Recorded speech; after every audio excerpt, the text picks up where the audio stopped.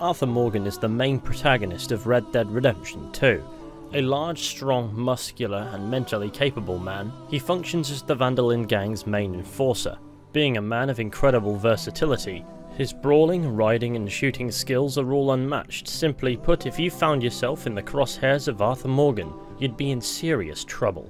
Combined with his charisma and intelligence, and overall loyalty to the Van der Linde gang, nothing was impossible to him. By 1899, Arthur Morgan had amassed a reputation, both within his gang and outside of it, for being both proficient and ferocious, and also unwaveringly loyal to Dutch Van der Linde.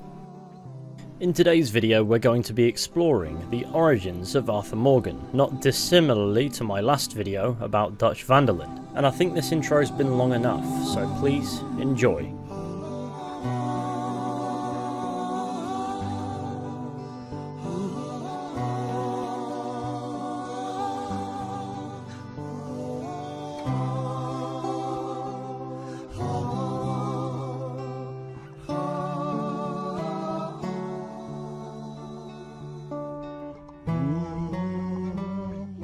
Arthur was born in the northern United States in 1863 to Lyle and Beatrice Morgan. For unknown reasons, Beatrice passed away when Arthur was a child, leaving him in the care of his outlaw father. Lyle Morgan was a petty criminal, and it's implied he would beat the young Arthur. In 1874, when Arthur was 11 years old, Lyle was arrested for larceny, and soon after, Arthur would witness his death. How this happened is never clarified, however, Arthur himself states that it couldn't happen soon enough. Despite this, Arthur would keep his father's hat and a photo of his mugshot. After spending some time as a street orphan, Arthur was found around the year 1877 by Dutch Van der Linde and Hosea Matthews. The two would take Arthur into their care and he would begin to view them as surrogate father figures.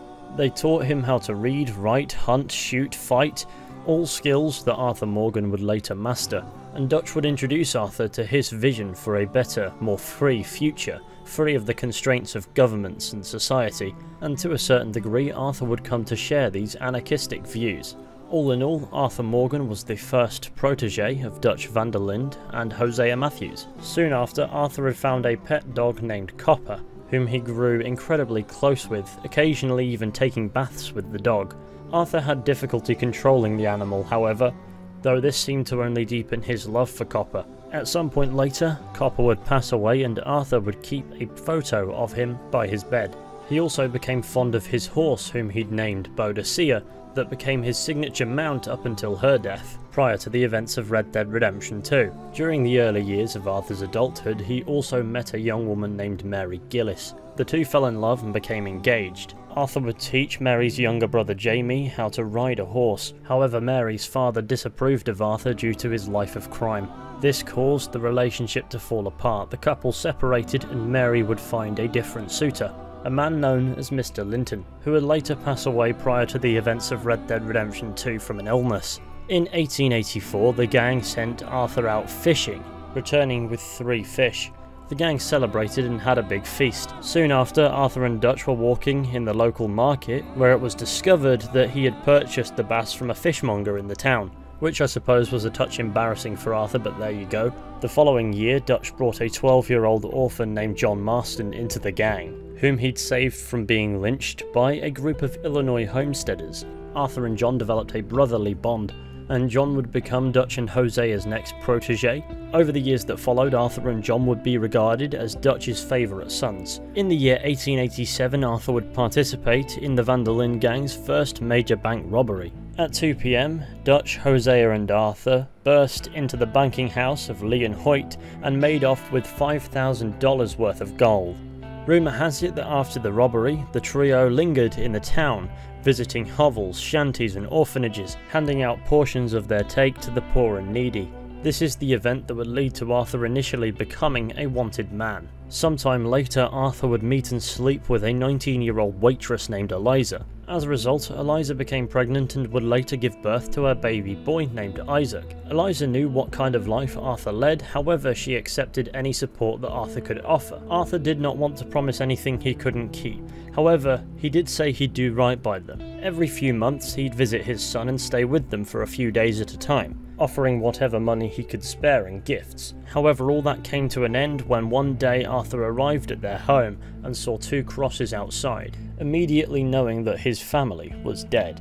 Later learning that they'd been shot and killed by thieves, all for $10. This traumatized Arthur and hardened him to the ways of the world, making him believe that you can't live a bad life and expect good things to happen to you. He would later remember his son Isaac fondly as a good kid. Arthur never truly found a means to cope with this grief, instead opting to push it to the back of his mind and chalk it down to karma. In 1894, a prostitute named Abigail Roberts was introduced to the Van der Linde gang, at some point falling in love with John Marston and becoming pregnant with their son Jack.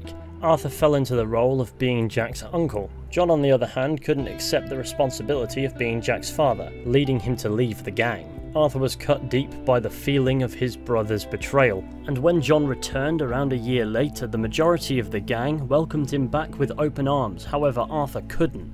This created a rift between the two that steadily began to grow as the years passed on. While everybody else forgave John for leaving the gang, Arthur opted to cling to his grudge for years. However, he wouldn't let it obstruct his obligation to the gang, and as the events of Red Dead Redemption 2 showed us, he still viewed John as his brother, or at the very least, came to forgive him eventually. After 20 years with the Van der Linde gang, Arthur had amassed the reputation as Dutch's main enforcer, an unbeaten brawler and unmatched gunslinger, loyal to a fault to his surrogate father figure. He cared about his allies, though he didn't care to show it, and portrayed himself as a brainless outlaw, almost as a form of humility, deflecting at times to avoid taking credit for his actions. Deep down, Arthur Morgan, despite his upbringing and despite his situation, was a good man. And all of that would increasingly become closer to the surface over the course of the events of Red Dead Redemption 2, bringing us nicely to the end of the origin story of Arthur Morgan. Thank you all for watching this video. Of course, I really hope that you've enjoyed.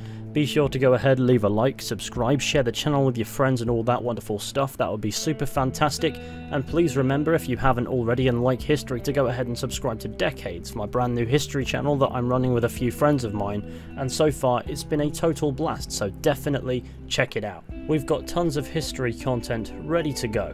And of course, more in the works all the time. Anyway, with any luck, I'll be seeing you all very soon with another video at some point. So until next time, please do take care. And goodbye.